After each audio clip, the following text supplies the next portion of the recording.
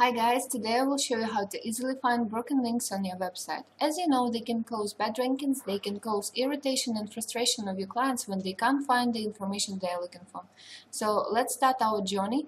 We will consider quicksprut.com as an example. Also, we will use our site auditor product for this task. Let's go to the response code checker first. Here you can see all the pages that have redirects, not found errors, and server errors.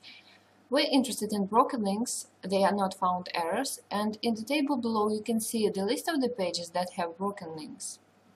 If you click on this icon, you will see that this page is a broken link one. If you expand the row, you will see what page has a reference to the broken link one and the anchor for it.